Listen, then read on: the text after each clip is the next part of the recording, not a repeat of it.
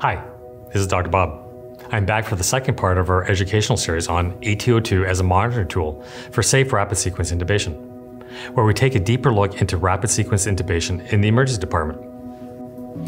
Let us take our attention to a procedure commonly performed in the emergency department. This procedure is rapid sequence induction and intubation, also termed RSI, that typically uses a cocktail of intravenous medications to sedate a patient that requires intubation and mechanical ventilation.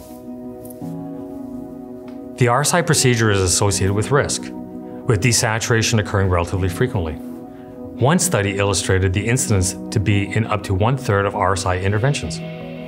Desaturation can lead to other potentially devastating consequences, including hypoxemia and dysrhythmias. The respiratory monitoring of the patient undergoing RSI to date has leveraged pulse oximetry and end-tidal carbon dioxide monitoring. The measurement, however, of end-tidal oximetry is beginning to grow in clinical utility. Changes in ventilation are more quickly recognized via ETO2 monitoring compared to SpO2.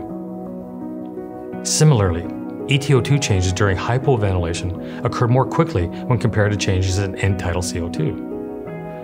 Of note, guidelines published in the British Journal of Anesthesia now reference use of ETO2, when available, for intubations that are performed outside of the operating room. Central to safe RSI is the performance of preoxygenation. This provides the physician with a safety window during the apneic period of intubation, where desaturation and hypoxia is of greatest risk. Guidelines have recommended that preoxygenation should attain an ETO2 goal of greater than or equal to 85%. One study showed patients that experienced desaturation, where the pulse oximetry fell below 90%, the majority, 78% to be precise, failed to attain this preoxygenation goal.